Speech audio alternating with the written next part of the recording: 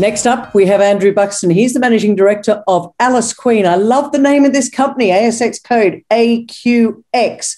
Over to you, Andy. Let's hear the Alice Queen story. Fantastic. Thanks, Kerry. All right, I'll get straight into it. I think we're on limited time. So I think what I've organised here is just to do about a minute per slide, and there's about 13 slides just to let the viewers know. A little bit about the corporate overview. Currently capped at about 20 million. It's been as high as 50 over the recent 6 months or so. So right now we've experienced a little bit of a downturn, and I think basically because of the gold price. So hopefully the gold price, and I'm sure a lot of your viewers will see this, is hopefully bottoming out and turning at the moment, and we see some pretty good times ahead. Market cap 20 mil, as I mentioned. One thing I always mention about this slide for your viewers is that our major shareholders are twofold. One is a guy called Chris Morris, who's the founder of Computershare, who has some interests up in North Queensland. So not necessarily a mining guy, of course, but a very good guy and a very smart guy, and he's been really helpful to us over the years. The other one is Emmanuel Dat, who's a very well credentialed investment manager who runs Dat Capital, and each of those guys has about 7 or 8%. So good supporters and yeah, really smart guys to have behind us, which is fantastic. The projects themselves, there are 3 major project areas, and this is a very simple slide just to show you where they are. I mean, Horn Island is our flagship. That's the one that's the furthest developed. That's just sits on a small atoll just off the tip of Cape York. And we're entering into a scoping study there at the moment, and hopefully see some near-term production opportunities in the next year or so. Lachlan Fold Belt, or the Molong projects in central New South Wales, we're chasing giant copper gold porphyries there. We'll talk a bit about that today. And then most recently, we've won a couple of really good projects over in Fiji after what amounted to be about 4 years worth of work, 2 years in earnest. We finally won a couple of great licenses in Fiji, and we'll talk a bit about Fiji because I think a lot of the viewers may not know that Fiji is a great address for gold, and I'll talk about that today and why they're so good. The target, sort of the goals in each of these locations are pretty simple. I've just mentioned them, but to progress towards development over the next 18 to 24 months at Horn, to make a major discovery, obviously, in central New South Wales. And we all know that the Boda discovery recently made by Alkane was one of those type of things. And that's the sort of thing that we'll be aiming to do in New South Wales.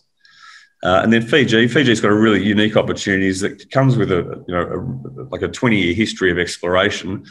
And in fact, off the record comes with a resource that was previously published some years ago that wasn't JORC compliant. So one of the things we're really going hard at there is to get that existing historic data into a JORC compliant situation, so we can announce not only the previous exploration results, but hopefully a resource there. Okay, so item number 1, Horn Island, let's get into it. A little bit of a map that shows you the location. So the bottom right-hand corner of your screen there is the tip of Cape York. And this is really Australia's northernmost outpost. So there are a number of islands in the southern part of the Torres Strait that really we call Kowalagal. And yeah, we've got permits over about 5 of those islands. In red, you can see our main tenement there is Horn Island, and that's what I'll be talking most about today. But it's important for your viewers to understand that it's not just Horn Island that we've got up there. We've got tenure over a number of other islands, including the biggest island in the Torres Strait, which is known as Muralug, or Prince of Wales Island, which you can see pictured just to the left there of Horn.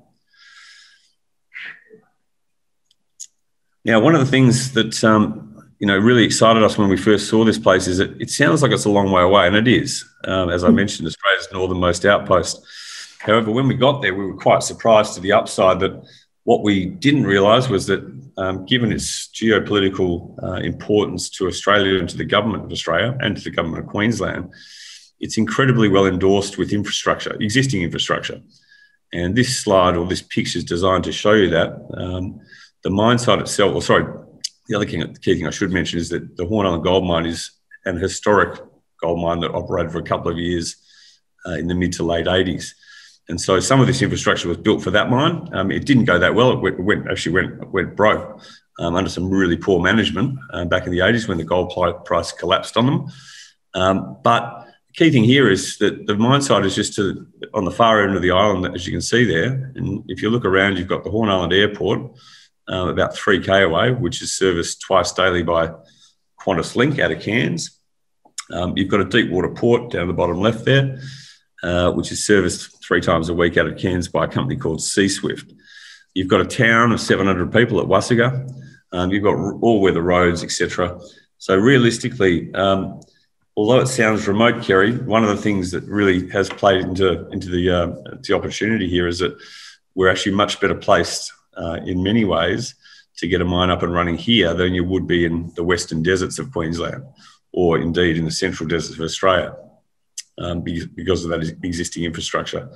The main hub. Sorry, Andrew, is that existing infrastructure still in reasonably good shape, or is there a lot of work to be done with it? No, it's all in perfect shape. I mean, the ones that I'm pointing out are all designed to service the region of the Torres Strait. So without getting into too much detail, situated directly across the channel that you can see in the front of the picture there is the centre of Thursday Island. And that's like, if you like, the capital city of the Torres Strait. It's 3,500 people. It's got, believe it or not, 35 government departmental offices on TI. And there are 17 remote communities in the Torres Strait that are all serviced by the administration hub at TI, but also by the infrastructure hub at Horn. So if you want to go to the Torres Strait, you have to fly in via Horn Island. You ferry across to TI if you want to go there. But from Horn Island Airport, you can fly anywhere in the Torres Strait and so forth. So all that infrastructure exists to support the local communities of the Torres Strait, and it's all government funded. So it's in tip-top shape. The roads, I mean, just while we're on that topic, the roads service the mine site because part of the old historic mine got turned into the council tip. So there are all weather roads there because the dump trucks go in and out there every day, servicing, taking the rubbish from TI over to the landfill on Horn. So yeah, all that infrastructure, all the infrastructure you can see there is in tip-top shape and supported and funded by the governments of Queensland and the governments of Australia.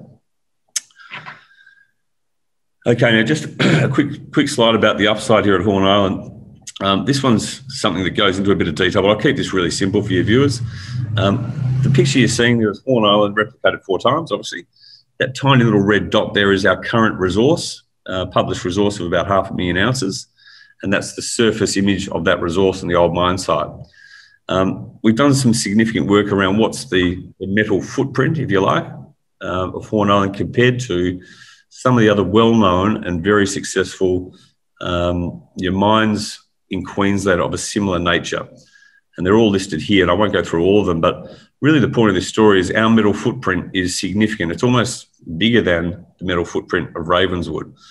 The ore deposit at Ravenswood's clearly bigger, but that's a 7 million ounce deposit, and that's been operating for some 20 years or thereabouts.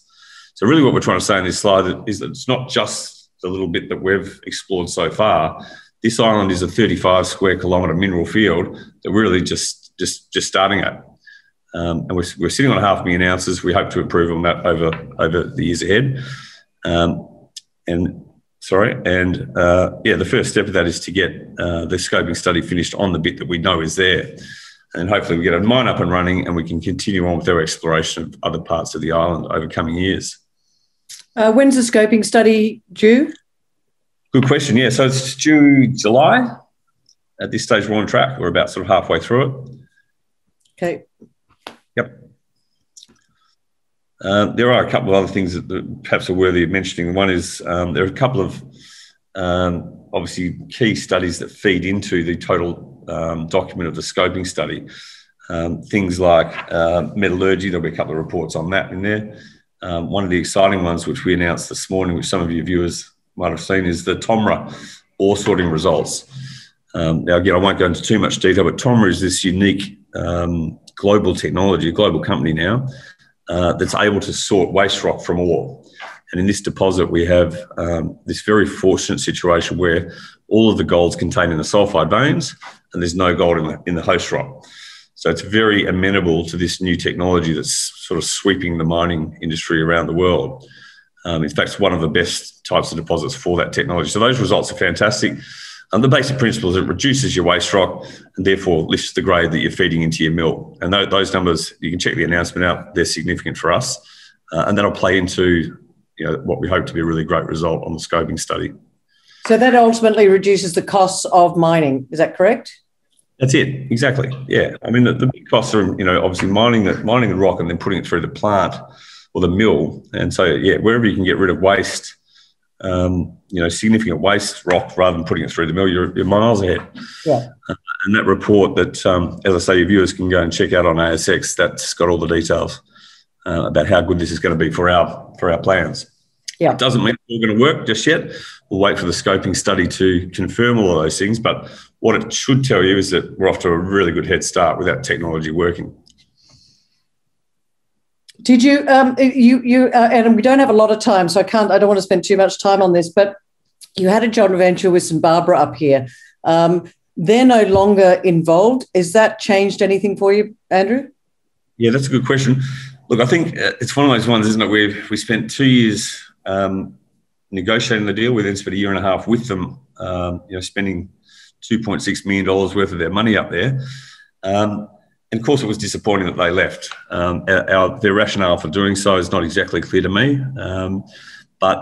After the initial disappointment of a couple of days, I very quickly got my head around, so was our board of directors, got our head around the fact that this is a huge opportunity that we've got back effectively, and we're unconstrained in all sorts of things now that we were constrained in when we had St Barbara there. And of course, as these results for the scoping study become more and more clear to us, we get more and more excited, and I think more and more satisfied that we haven't lost anything. We're probably actually in a better position. You've probably gained something, and they might come back saying, "Can we come back?" And you'll be like, "No." No, that's right. Okay, so we've only got about 8 minutes left, so let's make sure we crack on. No worries. All right, moving straight along to New South Wales. Look, I can skim through most of this because I think there is a great story about John Holliday. He's our Chief Technical Advisor here. And again, for those viewers that don't know this guy, he discovered one of Australia's biggest gold mines, Acadia Ridgeway, which is pictured down at the bottom end of that chart there, or that map there. That's basically become one of the best, most profitable gold mines in the world. And so when we set up Alice Queen back in 2012, he was my first go-to man and became my first partner in the company. And he's remained our Chief Technical Advisor ever since. And with a discovery like that under your belt, he spent 30 years at Newcrest. And I suppose what we're really saying here in New South Wales is we're chasing the giant deposits, okay, like Cadia Valley. That's what we're trying to find.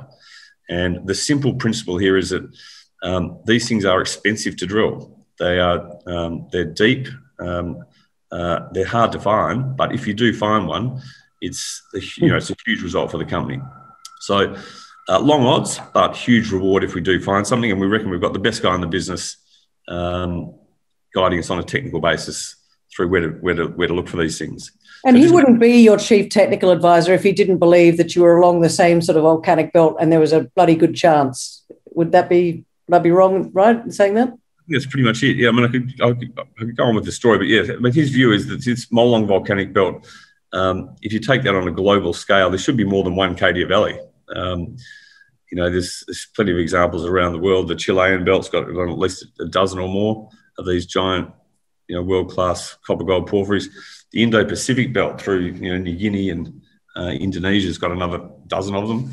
And John's view has always been, well, there shouldn't be just one on this belt. There should be more than one. And he reckons that pretty much everyone's explored the southern part within an inch of its life. So the northern part should contain something pretty good somewhere. And that's where we've pegged, as you can see, all of our ground on his advice. So, yeah, we're getting through that. And there's some results that have been announced previously, and we've got another bunch that have just come in last Friday. So I think those shareholders that are getting a little bit frustrated in terms of time, I completely accept that. But the results are coming in thick and fast now. We'll have some announcements out on that probably the next week or two. Just touching on each of the tenements within our package, Minduran is a great story because Newcrest came into that and then went out again, same sort of thing as St Barbara, spent $1 million on their target generation, and we seem to be the beneficiary of that now. We've drilled 2 holes in the southern end of it. The government of New South Wales given us a grant of $200,000 to go towards the drilling costs there. So everyone's very supportive. Those 2 holes are done. Results are coming in as we speak, and we'll have an announcement out about those 2 holes in a week or two. Yarranduri, I might skip over this because there's a lot of information here, but it does get a bit technical. But suffice to say, we've drilled half dozen or so holes. There's been some little sniffs, some quite good sniffs, in fact, but nothing you could yet describe as a discovery. So we'll be following that up in due course. And then the one that's been talked about a lot lately is Boda East. Obviously Alkane had a big discovery there, or a discovery hole at least. It was 1,000 metres at 0.5 gram gold. And if your viewers don't know what that means, that is a huge, huge intercept. They're now trying to find the higher grade bits of that deposit to make it sort of hang together as a commercial opportunity. And look, they're going pretty aggressively, and fingers crossed, because anything that they do successfully will hopefully give us a little bit of advantage, because we're right next door to them there. Just quickly, we've done 10 holes. We have announced 7 of them. The other 3, again, as I mentioned, just came in last week. So we'll be announcing those results in due course, probably over the next week or so. And that's really the story there. And then from all that, once we've got all the information in, the idea is to use that to vector to try and work out where to go next. And then, so of course, once we've done all that analysis, we'll then be announcing a follow-up program of some description in New South Wales. Now, I've probably only got a couple of minutes left. How does that sound? Yep. Right, so Fiji, I better get into it. So Fiji, there's one quick thing to say about Fiji. We announced this, whatever it was, a month or 2 ago. And the phraseology that we used in the announcement, I think, was, in hindsight, probably not quite right. We announced it as an acquisition. Technically, it was an acquisition of a shell, but the key point is we actually have spent between 2 and 4 years working on these tenements to actually win them, genuinely win them as new tenements from the government. Once we got the success of winning them, we then we were required to acquire a company in Fiji to facilitate those operations into a Fiji domiciled company. So whereas I think it sounded like we made an acquisition for peanuts, as someone has recently said to me, it's actually not like that at all. We acquired a shell for peanuts to fulfill our obligations of being able to operate these tenements in Fiji. So that's the first thing. The second thing is just probably very quickly, Fiji, if you don't know, has one of the great gold mines of the world situated right at the top there, Boda. Produced 7 million ounces over its life so far, and it has another, I think, 3.5 in reserve. So that's a 10 million ounce operation. And it's with that backdrop that, your viewers have got to understand that Fiji is not just a holiday destination, it's a gold destination, and it's a real one. Our 2 tenements, Nabila and Vianney, I'll talk mostly just quickly about Nabila. I mean, it's got a historic resource, as I mentioned before, that's not JORC compliant. But we've got a team on the ground there that's already doing the desktop work to bring all of that historic data into a JORC compliant fashion, which hopefully will allow us to announce some exploration results historically and reconstitute that resource, which effectively for us would become a maiden resource, which is a great way to start without any drilling and without any real significant expenditure. Now, the other key story here, which is interesting, is that between Nambila and Boda along the same geological structure, there's an operation called Tavatu, which is I think, a 700,000 or 800,000 ounce deposit that's operated by a company called Lion One, which recently listed on the Australian Stock Exchange jointly with the TSX. They're capped at about 200 mil, but they should be in production in the next year or 2 as well. So you've got real money coming in from overseas. You've got a great operation that's literally just on the other side of the Nandi airport, as you can see there. And we'll be talking to them in due course about all sorts of other opportunities that we might be able to do together. So we're pretty excited about Fiji. We're going to start with an initial maiden resource, hopefully in 6 months or so, and then we'll follow up with some exploration in more traditional terms post that. So that's really about the summary. I'll just quickly go to news flow just to close it out, if that's all right, Kerry. I mean, yep. What we've got here is, we've already said this, but just so everyone's clear on what's about to happen, we've got some results from the infill program we announced actually during the week. Everyone would have seen that. They're fantastic. They're better than the first half. So that will feed nicely into the model that ultimately gets fed into the scoping study. So check out those results we announced earlier in the week. They're really bloody good. The Tomra test work, which came out this morning, again, check that out. But that's a huge change in how this thing will operate and how the scoping study could work. Metallurgy, updated resources, all that sort of stuff will come from that, and that's over the next sort of month or 2, all leading to the culmination of all this work, which is sometime in July for the results of the scoping study itself. And then, as I mentioned, in New South Wales, we've got the 3 holes from Boda East being processed at the moment in terms of announcements, and we've got the 2 holes in Manduran that will be a day or 2 either side of that announcement at some point very, very soon. And then I'm starting to lose my voice. I'm talking so quickly. Then Fiji, yes, it's a review of historical data, and the target there, Kerry, is to get to a maiden resource without spending too much money in the next few months. Andy Buxton, we have run out of time. There's a lot to go there. And you know what, ladies and gentlemen?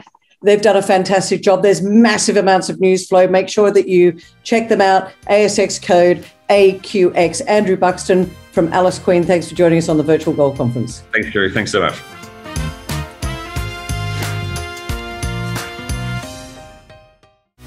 ABC Bullion, the Australian bullion company.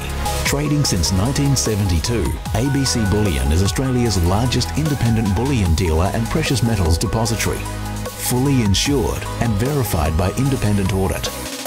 ABC Bullion offers a range of proprietary investment products and storage solutions and Australia's first gold and silver accumulation plan. ABC Bullion.